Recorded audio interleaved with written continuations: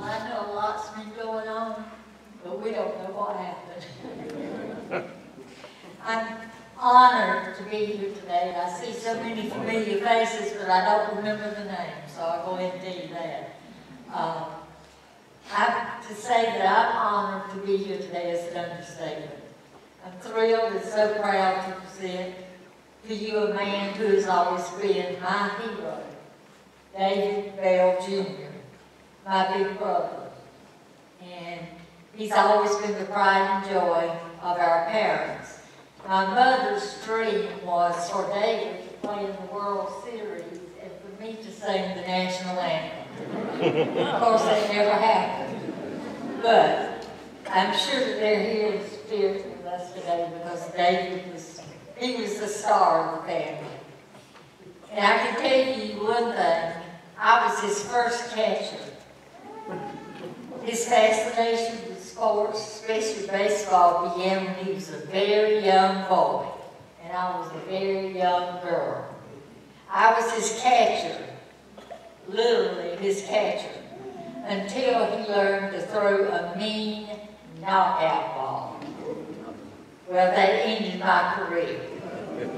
With me out of the game, he came up with the idea. I don't know where this tin can came from because in the country, we didn't eat anything that came out of cans. But anyway, he found somewhere gallon-sized tin cans. Okay? Stay with me.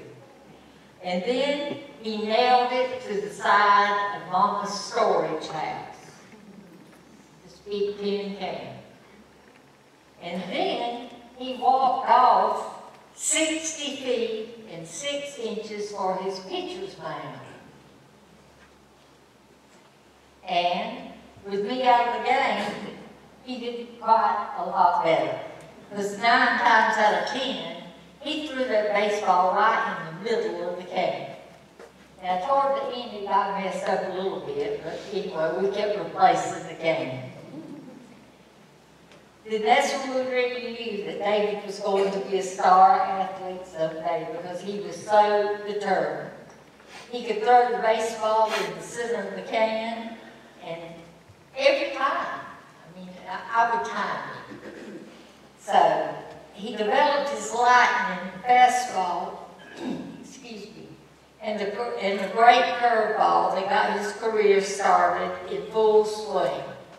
He played in the summer leagues in Vidalia, Claxton, and Swainsboro until his high school graduation. Then he played regular season Toombs, of course, from 1955 to 1958.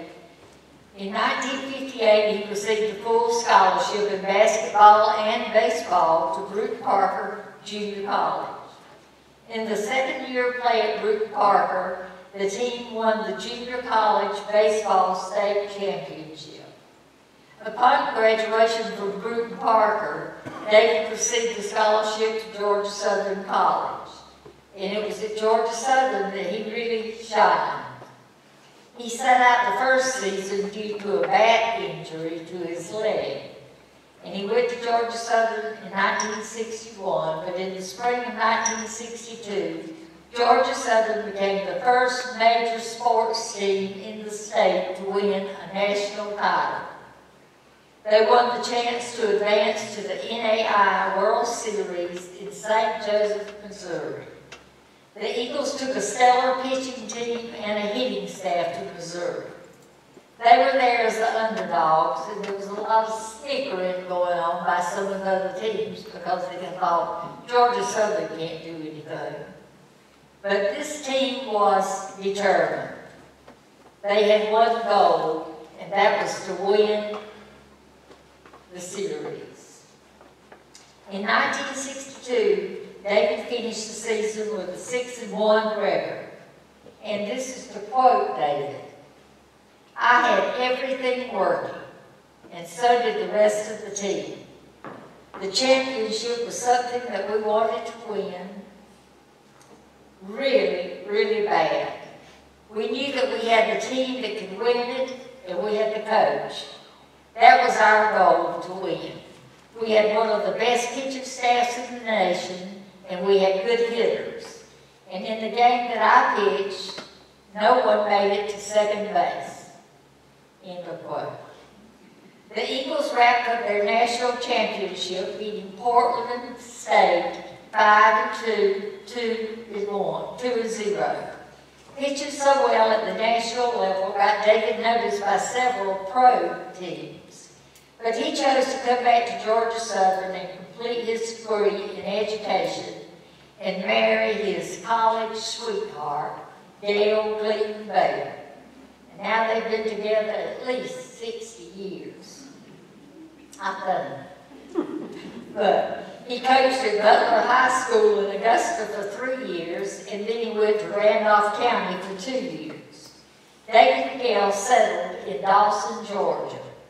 They have 3 children and 10 grandchildren.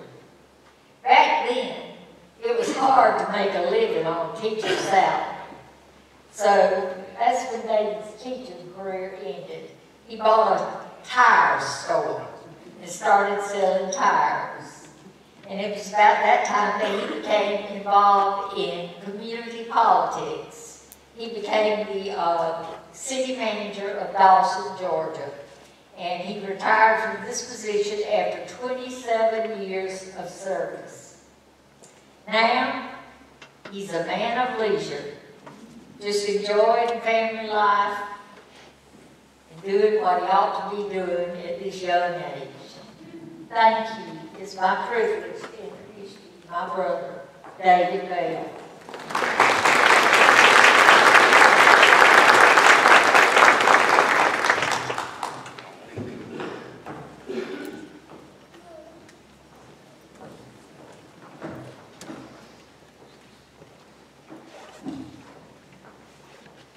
This is quite an honor for me.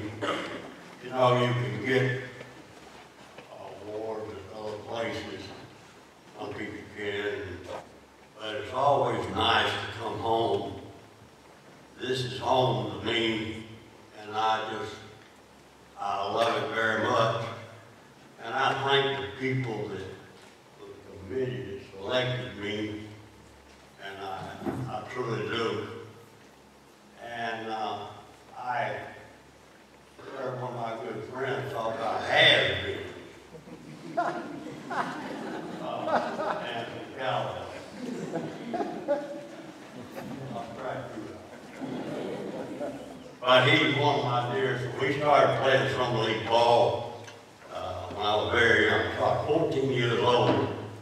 And the first glove I had, I waited in the mailbox every day. Oh, Sears Roebuck baseball glove. I waited every day in the mail come to get my glove. And that's the first real glove I ever had. And I'm so happy that these young people now have the equipment they got. Some of them have better equipment than some of the AA ball clubs. And I hear my sister talking about, and these other athletes talking about, what they've accomplished. I said then, I said, you know, I might be in the wrong hole. They got some mighty good athletes here. And they are. And I'm just proud that I'm part of it. And I don't think I could ever been anything without Jesus Christ. And I'm a long ways. I'm 78 years old, and I'm just happy to be anywhere. I'm happy to be seen, happy to be here, and I got a fine family. My friends Wade Carter, Joe Stanley.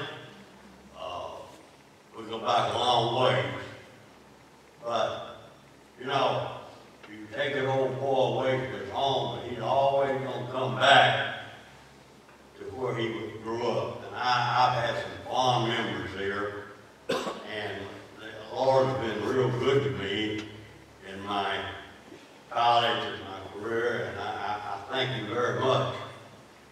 And but my mom used to tell me, oh, I could hear it in my sleep, son, get your education, get your education. can't take that away from me. So that was always number one to graduate, and it was a big thing to me. And the rest of what we've got was great, and I liked it and enjoyed it. But again, the Lord has been good to me, and I just like to thank these people that selected me, and all of Toombs County. Thank them, and I just love this